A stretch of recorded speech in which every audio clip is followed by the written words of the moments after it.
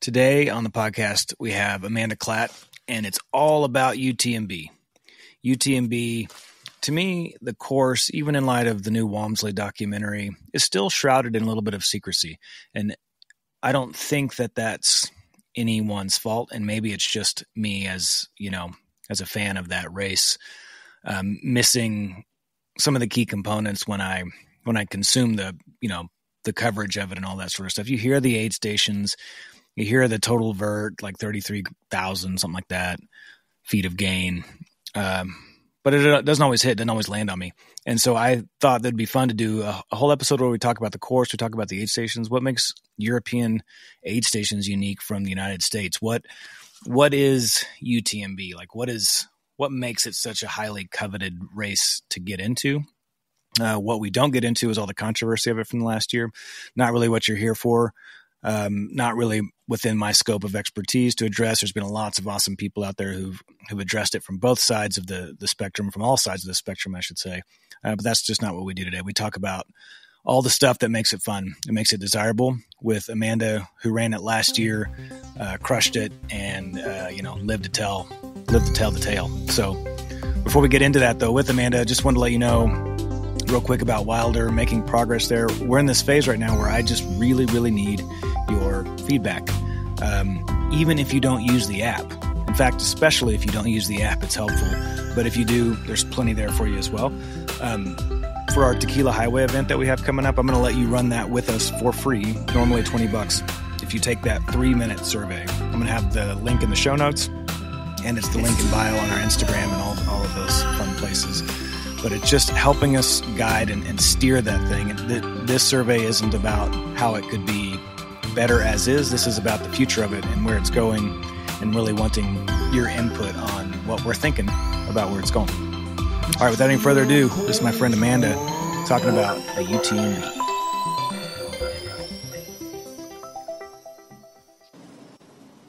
All right, season 3 of the DFL Before DNF podcast. My name is Josh Rosenthal, Borderlands trail running.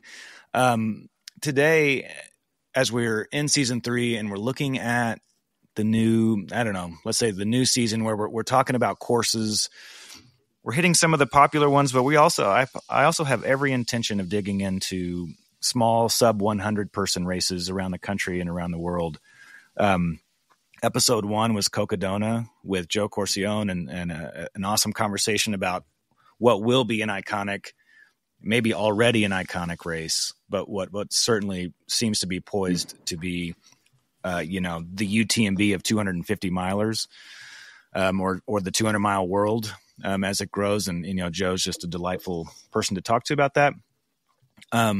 Today we're going to do a bit of a deep dive, but from a personal take, which is what I want to try to do. I'm not trying to bring an academic understanding of UTMB, but today we're going to do a deep dive into UTMB through a friend of mine who actually talked in person for the first time today, but we've just been engaged in the ultra running community through Instagram. And she's ran UTMB. She has a deep connection to Chamonix. And so I think, just to bring perspective, I think about UTMB the same way I think about the Barkley marathons, that I know it's hard. I hear it's hard. But with Barkley, I see that Jared Campbell seems to know how to finish the thing quite often. You see Jim Walmsley get 19 and a half hours at UTMB, but the cutoff is still over 40 hours. So, and it's a massive race. So what are all of those other people who aren't Jim Walmsley and Courtney Dauwalter? What are they out there doing? And what's it like? And what's the actual course? What's happening out there? What's it like to go through a town? And, do you actually eat food or just aid station food? So I have all these questions today for my friend Amanda. So Amanda, welcome to the DFL Before DNF podcast. Thanks for taking the time to be with me. Thanks for inviting me. It's fun to be here. I'm super excited. I love UTMB, so I'm excited to talk about it. Yeah, let's just go right in here at the first and we'll, on the course itself, because even though I've been to the race, I can't go access various points of it. They don't want just the spectators. Crew can go out there, but you've ran it. How many times have you ran it? Let's start there. I've only run UTMB once, but I did also run CCC, which is the 100K, and OCC. So I've been on various parts of the course a couple times. Nice. So what's it like? I mean, okay, I'm standing on the road and I'm about like half a mile down on the road and it's just jam packed with people. And that starting line, you're probably running twice as fast as you want to because the energy is so exciting from all the people cheering you on. As soon as you get out of sight from me on the road, like, what are you doing at UTMB? When are you hitting the trail? What's that first little stretch like? So there's like 6 to 8 miles of kind of flat-ish road before you're hitting like the real trails in the mountains. And then kind of from then on, it's just these relentless climbs. And it's really interesting being an American, I think, be running a European race because the descents are so steep. Like I feel like I'm pretty good at climbing, but it's like they don't believe in switchbacks over there. So you climb this hill and then you're just going down these really steep descents like over and over. I think there's 33,000 feet, and so you're just climbing these massive hills. And I'm a better climber than I am downhill. And I feel like, the Europeans because they're just bombing down those hills. And I'm like, I'm losing time on the downhills. And some of the trails are pretty technical. They're rocky. There's lots of routes. There's a ton of people, which is nice. I like running with people. I get motivation and encouragement from their people. I think some people don't like those bigger races, but I like seeing the people, the other runners. I like running through all the towns and having the spectators. There are several little towns that you run through. Like the first night, it starts at 6 p.m. I don't know how many people know that. So you run through 2 nights unless you're really fast. Then you only have to run through one. But what I love about this is that this is one of the few races where elites have to go overnight because it starts at 6 p.m. Usually, an elite may not even see a sunset. They'll see a sunrise and maybe not a sunset. What I love about this is it's a really great equalizer among the elites and the non-elites. Like we all have to struggle through the night in that race. I think it's pretty cool. Yeah, I do think it's fun. And I think because I think it's at 6, the first night wasn't too hard for me because you're just amped up. You're excited and you do start when it's light. Yeah. And then as soon as it gets dark, there's some pretty big climbs that first night. And you can just look up. I mean, you feel like you're looking up into outer space and you just see this trail of headlamps, which is really cool to see. But also you're like, oh my gosh, I have so much further to go on this hill.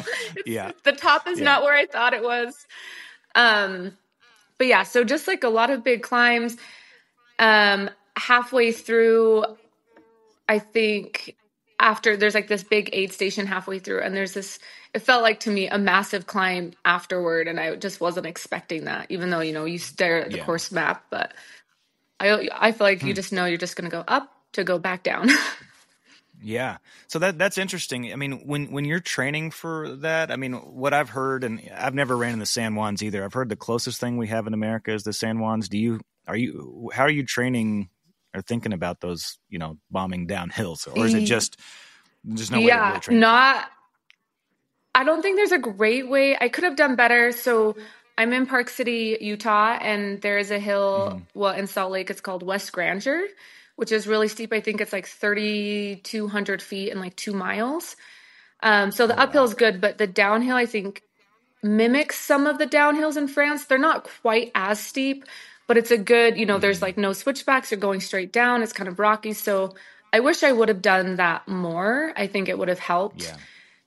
And I just think focusing more on being faster and more comfortable running in technical downhills would have helped me. But it is hard.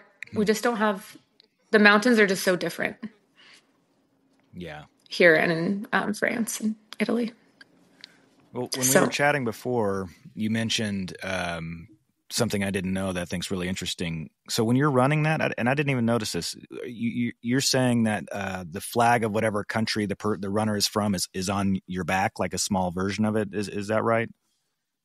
Yeah. So when you check in and you get your number, so you get your bib that you have to wear like around your waist or wherever you want to wear your bib. And then they give you like a little zip tie with your flag. And most people put it on the back of their packs. So it's really nice. It's nice as a runner because if you're coming up to other runners, if they're from the US or countries that might speak English, versus maybe not. So you're like, can we converse? And then it was really cool running through all the towns. I was amazed at, I was amazed at the spectators, how much they paid attention to that. Like so many people would yell, "Go USA," or, whatever nationality. And then you feel more connected to the crowd. And it was also fun.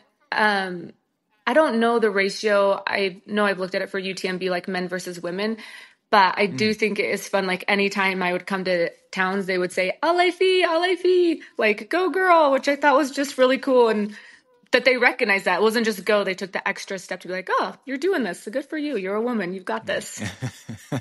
That's awesome. So it's just kind of fun. Here's like, so as a stereotype, because, as someone, I've been to France quite a bit, and my family's actually moving to France in July. Oh, that is amazing.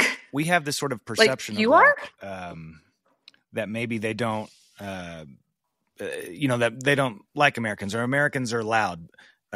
And we very much are loud, but when we're actually there and interacting, I feel like there's such an affection for one another, even though, yes, we're bringing our culture and they're bringing their culture. And so what I like to hear from you is to say that you're wearing the American flag and people are also being kind to you and supportive of you. And, I think some of the stereotypes of, the French and American tension are just outright incorrect. And so I just love to hear you say that, like, as an American with the American flag on your back, you're also getting cheered for and shouted for, and people are encouraging and stuff like that. Yeah, they were really supportive. And we have been going over to France for several years. And I don't know if it's a difference between, being in Paris as like a big town versus Chamonix is a pretty small mountain town, and, just differences. Yeah. But people have always been so warm and welcoming. And I also think, it's a little different in the race because you're not really interacting with people. But I think as long as you're starting conversation with like, bonjour, even if you don't know any other French, just that they know that they're trying, I think that goes a long ways. Yeah. So that's awesome. I've had great experience. So as you're moving along, yes, yeah, and me too. And there's to me, it's just the stereotypes that I want to every chance I can to at least name them and say that, hey, there's some misunderstanding. Maybe there's obviously cultural differences. I like the cultural differences, but in the end, they're a very supportive and very kind group of people, that I've interacted with over there. Yeah, absolutely. So what are aid stations like at UTMB? Is there any sort of Frenchness or Italianness or Swissness? Yes. To the aid stations? I love the aid stations at UTMB. I think some people don't, but you walk in and they just have this whole table. They have a ton of different cheeses. They have salami and meats. They have chocolate. They have pasta and rice and soups. And I try to eat as much real food as I can at aid stations. And for whatever reason, I'm always able to eat the food there. Like, it always just sounds good. Not always the meats, but like the cheese and the pastas. And I've had a great experience that I don't know, you just feel so like, of course, this is how an aid station should be in Europe. Like, I should be getting chocolate and cheese. And I love the aid stations there. So yeah, I have no complaints. Is there the typical, Swedish fish and M&Ms, is that there too? No, not really. They have like the little pieces of chocolates, but they don't have as much of like the more processed type foods that we think of at aid stations. Amazing. Yeah. Which is nice and not nice. I do better with more salty foods the more I run, because I think in between aid stations I'm eating more of like the goos, which are just more sweet. So by the time I'm there, I'm like, I need something that has no sugar in it. Yeah. But they have good chocolate. No Swedish fish, but good chocolate and Coca-Cola, which that's hilarious. That's great. All you need, right? Okay, nice. Nice. Yeah. So what do you know, like off the top of your head, like the first aid station, second aid station, like when are you hitting Italy? When is Courmayeur? Like some of the stuff that we all hear, we hear Courmayeur, but are there aid stations in between that are notable or memorable for you? Yeah. So one of the first aid stations is after, I wish I knew the names, but I think it's probably around mile 8. It's kind of after you leave the flat road and are into the hills. And it's fun because I think there was just some like fluid there, but it's just amazing how many spectators there are. And it's a really big event. People are there cheering you on. And then there's a couple more aid stations before Courmayeur. Courmayeur is about halfway through. So it's about 52-ish miles. And it's, yeah, it's a massive aid station. It's in this big like sports center in Italy. And that's where only one drop bag for UTMB, and you get to have it at Courmayeur. So that's interesting. I think the Europeans they race different. You just get the one drop bag, and I think there's 3 aid stations where you can have assistance.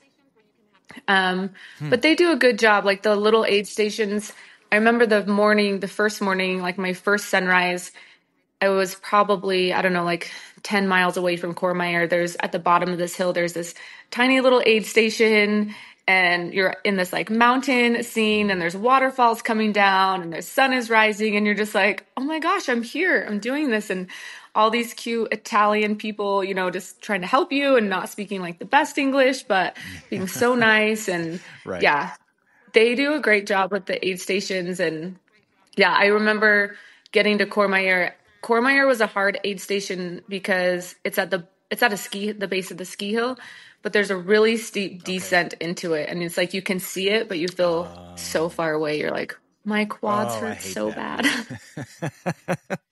You're like, I'm so close, but so far.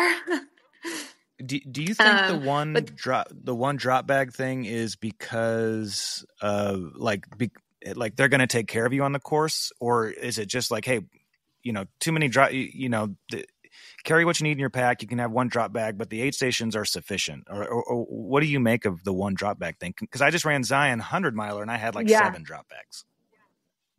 Yeah, and I've run similar races where it's like every time I can have a drop bag, I put it. So I was nervous going into it, but knew my husband was like crewing me, so knew he was going to meet me at the other ones. But you have to carry so much stuff for UTMB. They have all this mandatory gear. I mean, I think my pack weighed like 10 plus pounds. And so I think they're just like, you are supposed to have the gear. And so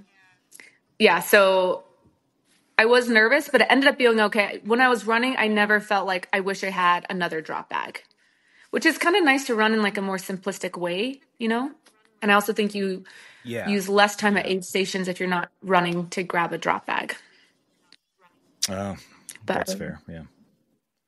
But yeah, so much stuff. When I was like packing my bag, what makes up that 10 pounds? What is it? So you have to carry 2 headlamps and extra batteries. You have to carry a very specific like waterproof jacket. And then you also need to have waterproof pants, and you need another layer of pants and shirt. And then you have to have a specific amount of water, a certain amount of nutrition. You have to have like a kit with Band-Aids and other stuff in it. I can't remember. And I tried to buy like really light stuff because I've had a couple people that I know that have run UTMB, and they're like, oh, you can get away with using like this versus this. But they do check. So when you get your bib, they check to make sure that you have all the mandatory gear. And then a little after Courmayeur, it was the second night, there's a huge aid station called Champex-Lac, and they checked too. And if you don't have your gear, they make you sit out. So you can't dump gear either. It's not like at Courmayeur, you're like, okay, I'm going to dump like half my gear. Yeah. They check again. And if you don't have it, like you're penalized. So they're very, very strict about that. So I think between that and like the aid stations, I thought were pretty good. I never in a good way was wanting more drop bags. Yeah. I mean, are they doing that same sort of regulation for Walmsley and Katie Scheid and everybody who's up front? Is that for everybody? I don't know. Supposedly they are, but I don't know. They say that they are, that everyone has to carry. I also don't know if they get different like crew type stuff. I'm not totally sure, but they definitely had packs on that had stuff in them. I don't think they looked as heavy as mine or other people's, but maybe they're just better at packing. Maybe. Yeah, that's entirely possible. It was interesting though. So I had heard at one. Go ahead. Sorry. Oh, you're supposed to carry an extra pair of pants, and so people would put nylon like tights because they're super light, and count that as their pants. But they were really strict this year, and they were taking those out and telling people that they did not count because if like the weather went bad or something, like that's not going to save you. But people did try to do things like that, and I think in the past maybe they've gotten away with it, but at least this year they were kind of cracking down and saying no, you have to have like real pants in case you need them, not nylon stockings. Well, here's a very ignorant question. again, of someone who's been there. Even I just haven't studied the course. I mean, I know that you're going around UTMB. You're never going up it, correct? And B, can you see it? I mean, if it were sunny the whole time, are you really able to see it the whole time? Is that what it's like? Not the whole time, but definitely like after Courmayeur, there's this pretty significant climb. And when you get to the top of that, you have like unobstructed views. Like it is so beautiful. That's the upside and the downside of UTMB is everywhere you look, there's like 360 views. But also I feel like there comes a certain point where you're just like, I need to finish one foot in the front of the other, that you kind of stop taking it in. So I would love to go back one day and do it over several days just to really see all the scenery, because it really is a beautiful race. And also the first night, I know like we were pretty close to some glaciers because you could tell, and it was like a little snowy the first night I was running, but you can't totally see them. And you're like, I know this is so beautiful, but it's nighttime, so I can't see it right now. So, but yeah, amazing views. And you can't always see Mont Blanc, but there are definitely parts. Yeah. Yeah, definitely parts where you can see it. I've heard that if you hike it, it takes like, people will do it for like 7 to 9 days or something like that. Like for reference, like you're running it in, 30, 40 hour range. But if people are actually going to hike this trail and do it justice to see all the beauty that you're talking about here, I mean, they'll do it across 7 days, right? Yeah, and there's a lot of, it's fun because even when you're running the course, you can see all these little huts that people can stay at if they're hiking the course. And we actually saw a fair amount of backpackers coming out of the hikes, out of the huts. So yeah, it was fun to see all those people. Have you ever stayed in the hut before? No, I would love to. I need to get over and do that. I've only just run. But yeah. That's the hut piece is the thing that I would love to see over here in America. Just from what I understand, I don't know if you rent them out or how you get to, but I had some friends in this program that I was doing in Paris that were like, yeah, we're just going to go spend the next 4 or 5 days in the Alps.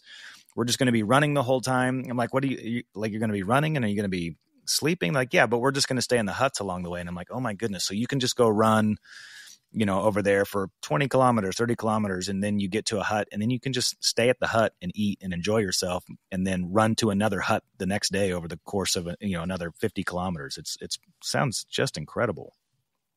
I know. I think last summer there's a program that I've looked at through like online and Instagram called Run the Alps, and they do, that's exactly what they do. And I'm always like, why do I keep signing up for these races when I could enjoy it more if I just went hut to hut? Just go have, And I think they can, even if you sign up with certain companies, they'll carry all your stuff for you. So you really just get to like run, which I'm like, wow, that'd be such a neat experience. Yeah. Well, I mean, to contrast that with what you go through in the race, like the amount of suffering that you go through to get through UTMB combined with, contrasted with the huts. I mean, tell me about like by the numbers, UTMB, it's maybe it's like 106 miles and how much gain is it? And I mean, just kind of give me an overview of what the suffering of UTMB is like from the runner's perspective. So it's 106 miles, 33,000 feet of elevation gain, and probably about the same loss. And I think the second night is so hard. Like it's really hard to run through 2 nights. And, I think just the mountains are so big and it's kind of a little bit demoralizing the second half. Like there were several times, I mean, you've run ultras, like we have all these thoughts. You're like, how much do I really want to finish this? I've come this far. And especially because I have ran the back half of the course a couple times. I'm like, I know how this goes, like I've seen it. Now I've like essentially done the whole loop, not at the same time. But there were so many moments where, I mean, you just have to tell yourself all these things. Like one of my big motivating factors was, I have 2 small kids and training for these events takes so much time away from them, trying to juggle it all. And then I also work. And so and they were there. And so I just remember thinking like, I have to finish for them because they're here and they're young enough to know that I know to like they don't understand all the intricacies of like, oh, if you don't finish, but you still try, you know? And I was like, it just took so much time away from them. Like all they know is that all summer I was either like running or working, and I can't have like come over here and like not finish. So I hit a really low point after Courmayeur. I actually felt really great the first 50 miles. And then, I don't know, there was just this massive climb after. And I was like, I don't know, like, you have to dig deep because you're like, how much do I feel? Like, how much do I really want to finish this? You know, we all have those highs and lows, but it's interesting the conversations that you have with yourself in that moment and like what keeps you going. But it is, I do think the people help a lot. Like I'm motivated by people. I know other people aren't. And like my husband runs a little bit and he's like, I want to like run by myself. I don't want to talk to anybody. I just like want to get it done. And I'm like, no, give me all the people, all the friends. Nice. Yeah. And can you have pacers? I can't recall you saying anything about that. Do you get a pacer? No pacers, which is also hard. I don't know if it's a European thing or just a UTMB thing. You know, because it's so common in US to have pacers and fun, you know, you see those people, but it was nice to see my husband at those, like, I think it's like 3 aid stations that he could come to. And I did meet, I ended up linking up with a couple different people along the run that just like really helped. So that's always nice. But yeah, no pacers, which is a bummer.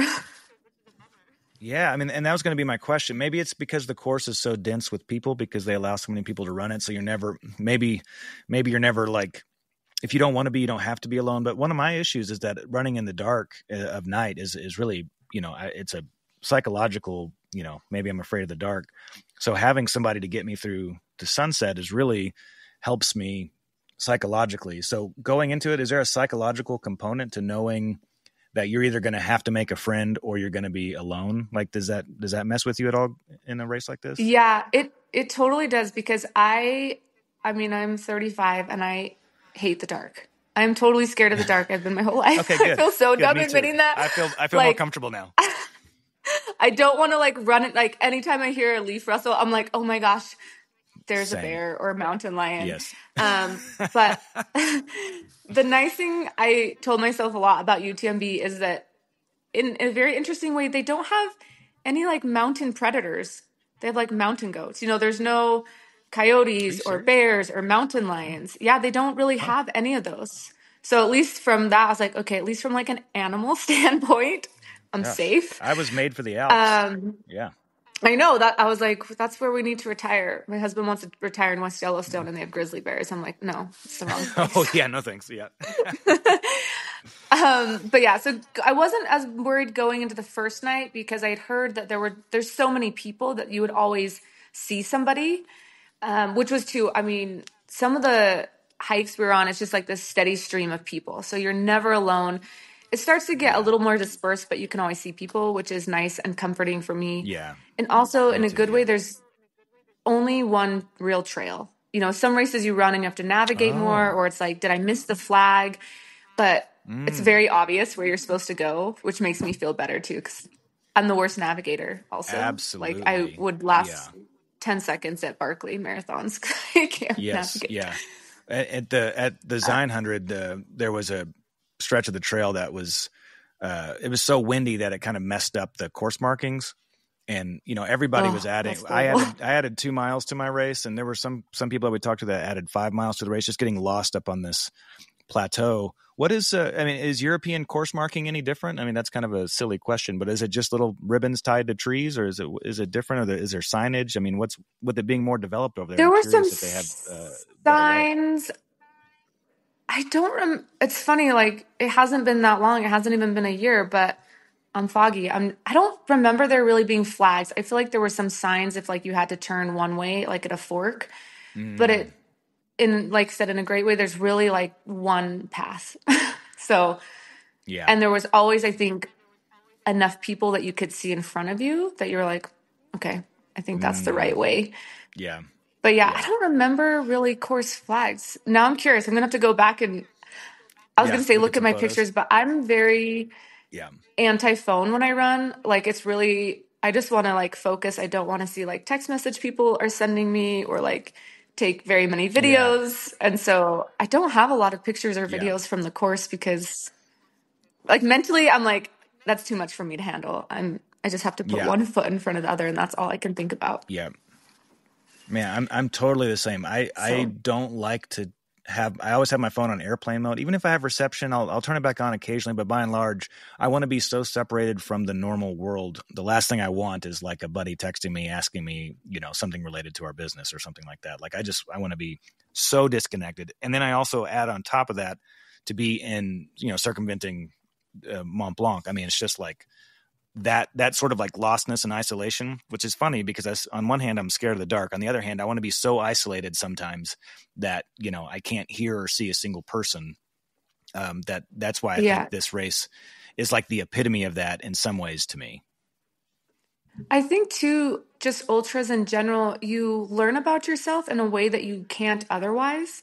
And I think Yeah. even thinking of like doing the huts versus doing the UTMB and getting it all done, like very different Yeah. experiences. But I feel like when you're in that place of suffering and like having to go and really disconnectedness from everywhere, that's where you really find yourself and learn about yourself. And you have Yeah. all that interesting and weird internal dialogue, which I think sometimes is what always brings me back to the races. Like that's what we crave in a world where we're just so busy, and at any second of every day you have emails and texts. And even thinking yesterday, I picked up my kids from the school and they wanted to go to the park, and I was like, we have to go home, my phone is only at 7%, so I've got to charge it quick before we go. And I'm like, why am I this person? Like, what emergency? But we're just trained to think that way. But in ultra, it's Yeah. like we're given permission to check out, which I love. Yes. And Yes. especially in a Yeah. place, Same. that's beautiful, and like we have a really deep connection over there. So just kind of everything, you're like, oh my gosh, I want to try to be in the moment as much as possible, even Yeah. if I'm really Yeah. suffering. Yes. Yeah. Actually, last night I was hanging out with my buddies who went with me to Chamonix last year to watch the race. And like earlier in the week before we hung out, one guy sends a picture to us of just, us sitting in Chamonix. And, the question becomes like, did that really happen? Like that's my least favorite thing about international travel is that when I come back, it's like, it's like a time warp and I'm back. And I think, did that really just happen? And I wonder, the question last night that I asked was, what can we do different in these moments that when we look at the photos, we don't question whether or not we were there? That's just like, how do you be so fully present in those moments? And I think ultras, like you're saying, pull you in. So I wasn't running, but like when I think of Zion, it's all I'm doing. My phone's off. Only thing I'm doing is moving forward and running, or, very little running, unfortunately, actually, Oh, stumbling there forward. there was very little running for me the last half of UTMB too. Don't worry. I Lots of figured, but shuffling. with 40, what'd you say, 42,000 or how much gain did you say? 33,000. 33. With 33,000, there's Yeah. just not a lot of time to run in there. I mean, with that up and down, I'm not running on a lot of that down either. So, I mean, is there ever No. like how much time are you getting to just kind of have a good, I don't know, 10 There's to 14-minute pace? Yeah, there's a great after that climb on Courmayeur that I've talked about. There's probably like, Mm-hmm. I think it's 10-ish miles. It's like one Oh, of the very few parts of the course that has like nice windy switchbacks that you can run at like a yeah. really nice grade. So Mm, that is really nice. And then also the ending. So it's pretty steep coming down from Flagères, the very last aid station, and town, I think, is 4 miles. And after mm-hmm. you're like a mile when you get off the trail, and you just get to run through town and it's flat. And I think that's one of the coolest moments. I don't know. I'm like, I don't know if the start line or the finish line is cooler, but that is one of those like flat Mm, moments and the streets are just lined with yeah. people and you're just like, oh Yeah. my gosh, I actually did this. Yeah. Yeah. But Yeah. yeah, Yeah. not a lot of running. There are definitely some flat places, but sometimes you get to the flats and you're like, my legs are so beat up, like I can't even. My legs don't even run anymore; they just walk. Yeah. Gosh, I get that. Help me understand. Okay, so if for those who aren't familiar with the race and they're still hanging this far into the discussion, aren't familiar with it, UTMB is France to Italy, Switzerland, back to Hmm. France. Courmayeur is the big Italy aid station. Is Champaillac, is that Switzerland? Yes, Champaillac is Switzerland, and that's Okay. the biggest. That's probably the next biggest aid station. And it's a great aid station. It's hard because you've kind of been on this nice long descent from Italy, you know, kind of all day, and you're winding through. There's like one more big climb in between that, but one of the nicer sections of the course. And then, you know, you're getting close to Champex and there's like 1,000-foot climb to get there. And you can see the lights at this cute little like city, and you can see the lights just at the top of this hill. And you're like, oh my gosh, I've got to get there. But there's this really pretty lake. And then once you leave Champex, you have a series of like 3 pretty big climbs, just like one right after another. But at the base of each one of those climbs, there are some pretty good aid stations, which is nice. But those are some of the steepest climbs in the race are like these last 3. And it's just like straight up, straight down, aid station, straight up, straight down, aid station. Gosh. So it's hard. And it's hard. So go ahead. sorry. I was going to say the second climb, I think, is one of the steepest. It's not as long as some of the other ones, but you're moving. So at least I was moving pretty slow at that point. I mean, I don't know grades because I'm not good at like numbers like that, but it's so steep. You can't move that fast up. And I would think it was like midnight of the second night. And I was like falling asleep as I'm walking up this hill. Cause I was like, I'm moving too slow to keep myself awake. And I'm so tired, but I was like trying to chew the caffeine gum and like all these things. I was like, I've got to snap out of this. But yeah, so you do those 3 climbs, and the last climb is actually the one that takes you up to Flagere, which is the very last aid station, and you can see town, and it's like that moment where you're like, oh my gosh, I did this. I'm going to make it. Yeah. And then you just get to run down and then to town. So it's a great course from Flagere. I think it's about 4 miles. So, and it's the longest 4 miles of your life. Yeah, totally. Because in your mind, you're like, I feel like it's downhill. I did it. Yeah. But there's this one, like the aid station is like at the ski hill mid station. And so then it's like this really steep downhill that's like not even on a trail. It's like a fire road almost.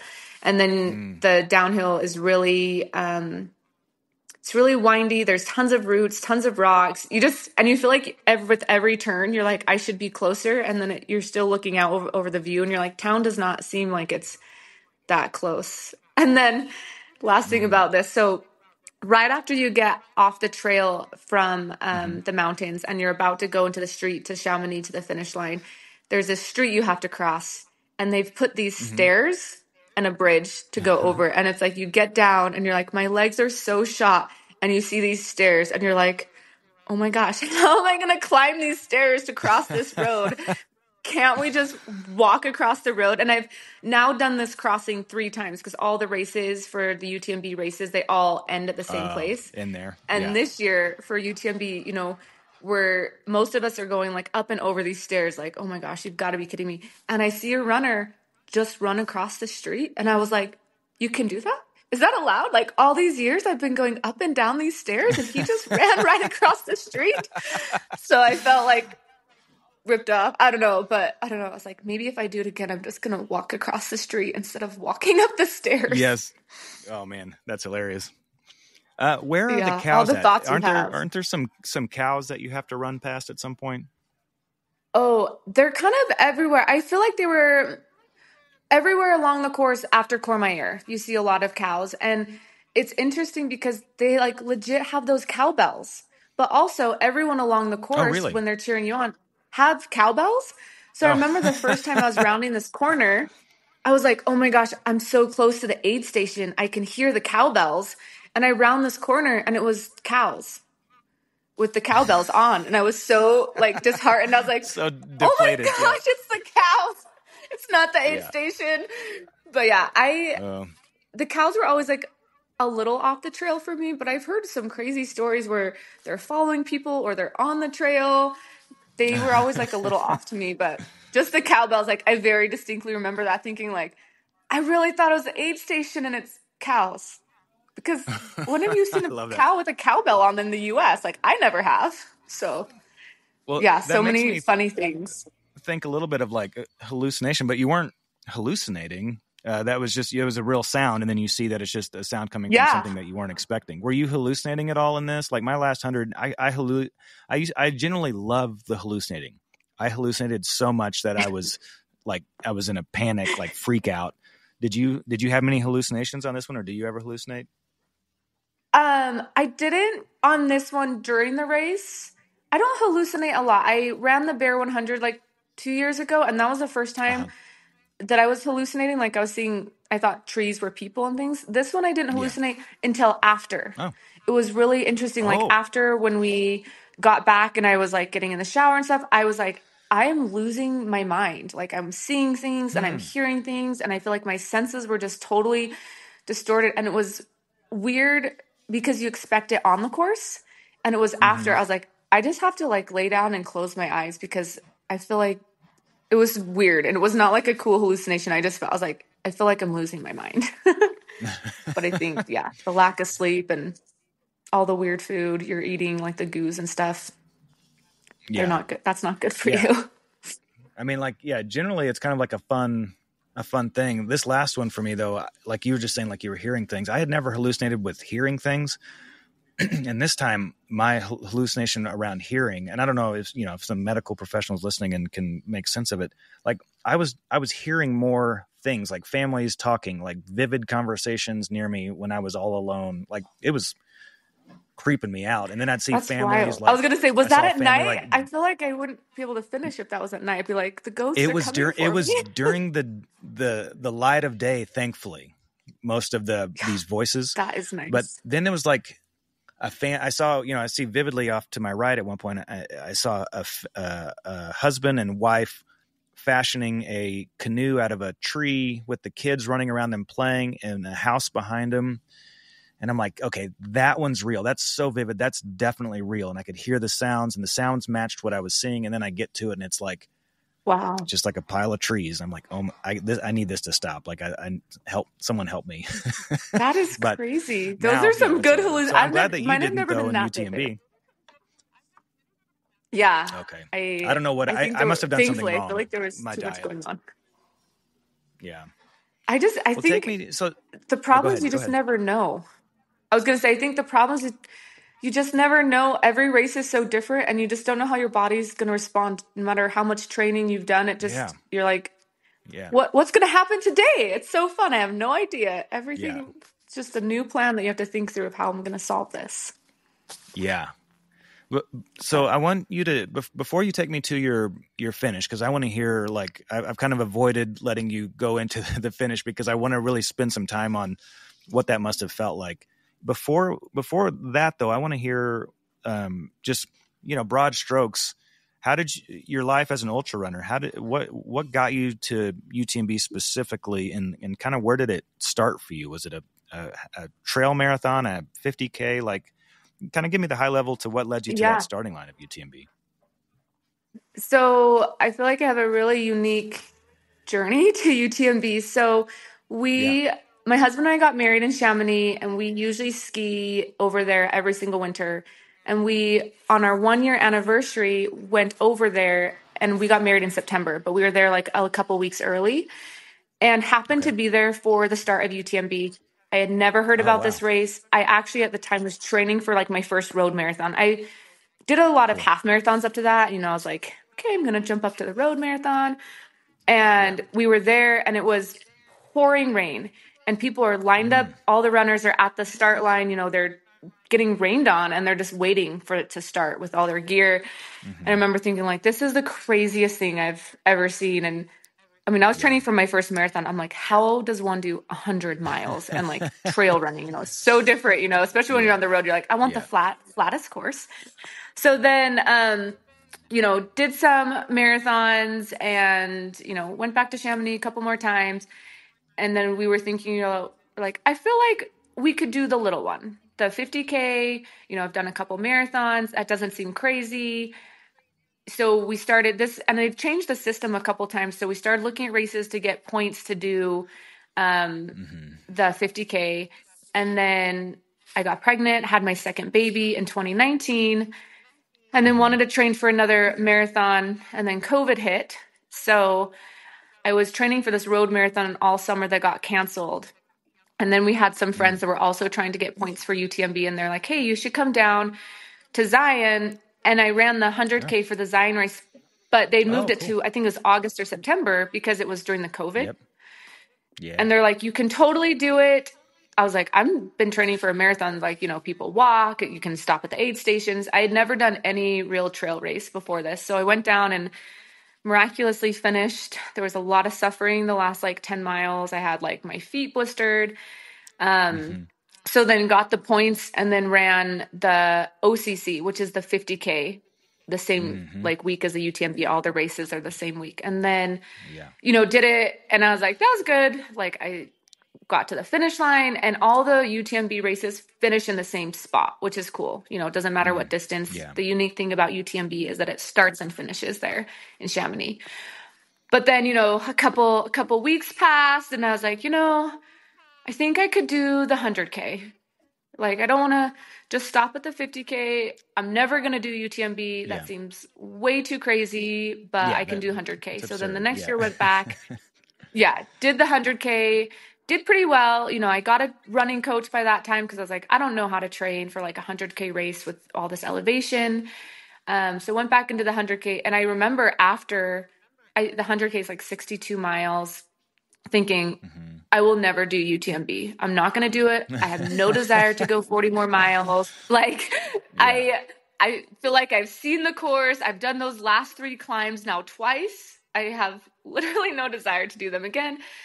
And enough time passes. And then it's hard because you have the points and you have to earn the points. And now they have this whole system with like running stones. And so you kind of get to this point where you're like, well, they're going to expire. And if I don't use them and I'll never be here again, or, you know, like maybe I won't be ready to do this again. Cause it's just a very unique kind of training for those like really steep mountain races. Yeah. And then, you know, the registration comes along and I'm like, I don't know if I want to do it. And we actually have neighbors that ran UTMB, interestingly enough, in 2014. We didn't know them at the time. So they were at the start line in the pouring rain the year that like we saw them. So all these full circle moments. Interesting. Yeah. And they kind of they're like, you have to do it. You know, the energy, it's different. It's very different from the other races.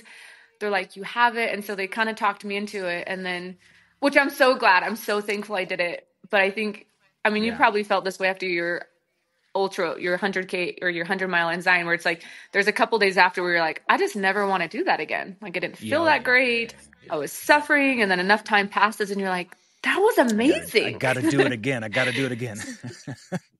I got to do it again. So yeah, that was kind of like, I feel now I'm like, okay, did the 50K, the 100K, the 100-mile, like I've tapped out. I did all the races, but I'm not going back this year. I would like to go back at some point. I do think the energy, I mean, it was so incredible to be at the start line. It feels so surreal. And they have this very specific, unique theme song, you know, and they play it and just everyone around you is crying and emotional. And you're just like, we're all here and all of us just trained so hard. And I don't know what's going to happen. You know, hopefully I finish. I don't know if I will, but we made it. We made it to the start line and like, you hope you finish, but you're like, this is just as good almost. Like you just feel this huge sense of accomplishment and you're like, I'm about to do something amazing and I get to see the scene and just, you know, fun because we got married there and right where the start line and finish line is, you know, kind of in front of that church. Like when we got married there, we got married in the mountains, but we walked around town and took pictures and we have a picture like right there where the start and finish line is in like my wedding dress. And it's just like chill, you know, just all these moments where you're like, oh my gosh, like I'm here, I'm doing it. And it was also our 10-year wedding anniversary in September, you know, so just a really cool, unique experience. That's awesome. Fun to be there. Yeah. Yeah. I mean, I don't want to glaze over something that you said that I say from time to time, but just so important. And that is that the starting line is a form of finish line. Like I love that starting line because I feel like I've done the work. Like I'm confident enough to be there.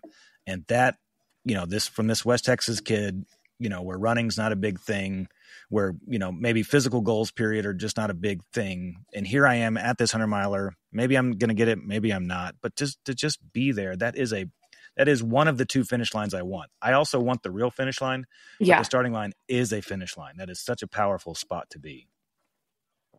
Yeah, I I tried to take that was one of the rarest moments that I did actually pull out my phone and try out. to take some videos and pictures. But it's funny how often I think about the starting line, and there's just such like a unity among everybody, because you're like, we all suffered and ran and did all the things to be here. And like, I hope all of us can finish. And the music, and, UTMB has, the founders were there, and they gave this speech, and you're like, it's such, the mom and pop values are still there, even though it's kind of now turned into this massive race. But I don't know, you just feel connected to the people and the place and all the spectators. I mean, the streets for the first 8 miles and even longer once you get into mountain are just lined with people. Everybody is out there. It's a huge deal for the town. And I don't know, I think it's hard to get that in other races. Not saying other races aren't as cool. And like, I've done a lot of smaller grassroots races, which I love for different reasons, but just, I would love to go back and just experience that again someday. I don't know when that will be, but hopefully someday. Okay, so let's land the plane here. Everything full circle, because you not only were at the first finish line, which is the starting line, you actually made it to the finish line as well. Yes, thankfully. So from from Flagera, you could see it. You were 4 miles away. And I get that. Like for me, my version of that was at Zion was 2 miles away, and it was like, okay, I'm there. And then that 2 miles, felt like forever. I can only imagine after what you had just done there, 4 miles from Flagera coming down. But then it's like, hey, I'm there, but I'm not really there. I'm there, but I'm not really there. Take me into that moment where you were there and you were really there, and I know you come around the bend, so you really only see it for like the last like 16th of a mile, like the true finish line. But where was the moment that you knew you were there and you felt like you were there? You know what I mean? And like, what was that like? Yeah. So there is a little bit before you get into the heart of town, you're kind of running along this river, and there's some spectators there, but you can see the buildings of town, and you know that you're going to cross this street up there, not the stair street, thankfully. And I don't know, like you can just like see.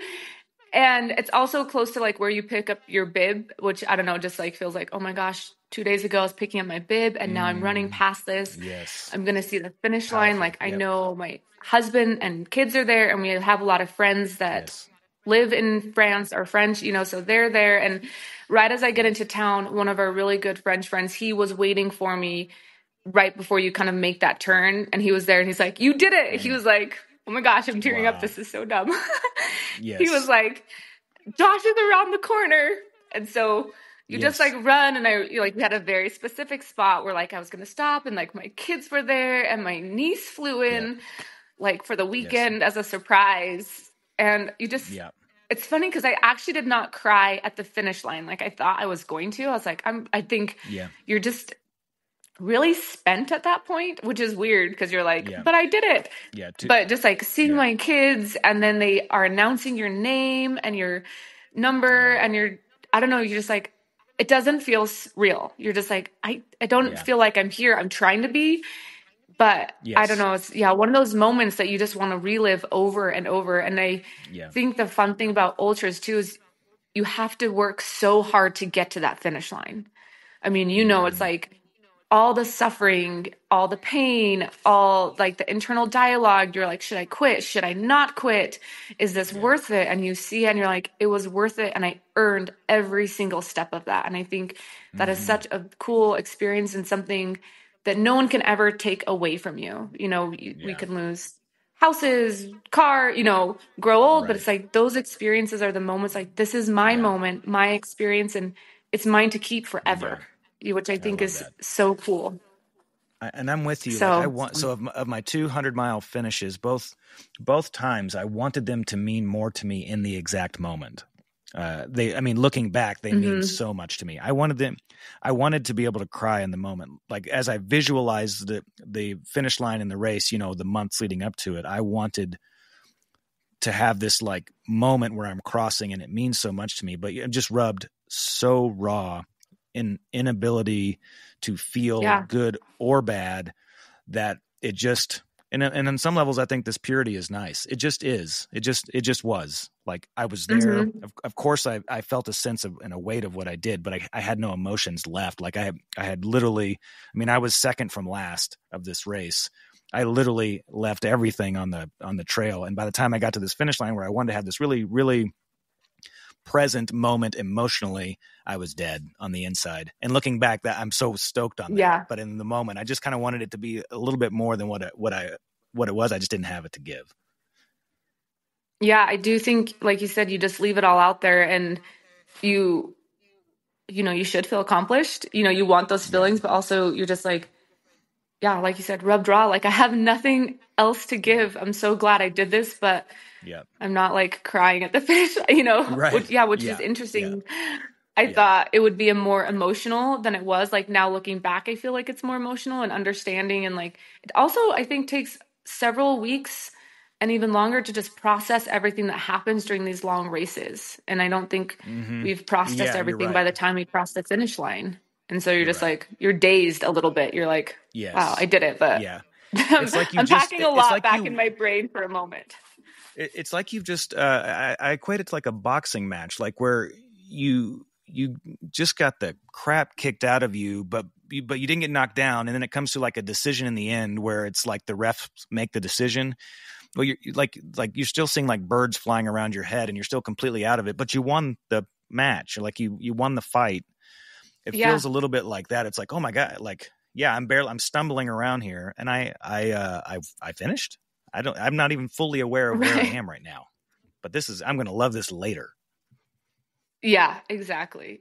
And it is the nice thing about UTMB, because it is such a big race. They record you coming across the finish line, and they also record you going into all the aid stations, which is kind of fun to watch. Like towards the end, you're like, wow, I was like, you can tell I'm suffering when I'm walking into that aid station. But they have it from a couple. Yeah, can't believe I made it at how bad I look right there. But so it's nice because I had people recording it, but then you have like the video, and there's like a UTMB profile or whatever. You log onto line and you can like get all the videos. So it's fun to like watch that and hear your name and relive it from that standpoint. But it's an interesting, the whole experience is so interesting in the moment, looking back. There are two different experiences. There's the moment experience and then looking back and reflecting on everything that you went through experience. Yeah. And they're both fun. Okay. Well, perhaps the most important question in UTMB, do you get a belt buckle? No, you get a vest. A vest? Like a vest. And this is like Girl Scout, it's like Boy Scout vest? It's just like a fleece vest, and it says UTMB finisher. Oh, okay. So it's like, it's not like the Masters, like a green jacket that someone maybe won't ever wear unless they're trying to flex. Like, it's something that you might wear every day, like day in and day out. No, I'll have to send you a picture. Well, it depends on the colors. Like this year was dark blue, and I did wear it a couple times, like skiing, but it's not something you would just normally wear around. I wanted something more different, I guess, like a medal or a buckle, but I should look into it. I don't know the history of the vests, but they just give you the vest, but at the moment, you put on your vest and you're like, I will wear this vest every day for 6 months. Yeah. There's a place where I make some belt buckles for Borderlands that are like, novelty funny belt buckles, but called Molly's custom silver. You can make yourself a belt buckle that says absolutely. I mean, of all the things that from a cultural standpoint, I want to embrace what's happening in other parts of the world, and I want to go have really unique experiences. However, if I'm going to run 100-miler anywhere and finish, I do want a belt buckle. I'll just be full on American. Or a medal or something more sure. heavy. I don't know why are we that way? Like, why isn't the finishing enough? But it's like, that's a good question. The weight of it matters. Yeah, it is interesting. Awesome. But maybe I'll have to get one made for myself. If you see me around town with my UTMB belt buckle on, you'll know it was your influence. I love it. Well, Amanda, congratulations on finishing, and thanks for telling us about the race. Thank you. It's like I started with, like it's a race that we all know of, and some people aren't crazy about it right now. But I think those of us who are just kind of like bucket list type runners, it's still on my bucket list. I still want to go get that done at some point. Or but I'd honestly be content with the OCC or the CCC. So that's what you say now. Congratulations on doing it. That's and what you say now. it. Yeah, right. Yeah, of course. Great point. Well, hey, thank you so much for doing this. It's fun to relive this. Yeah, of course. Yeah, well, great job. Thank you. Take care. Bye. It's too late.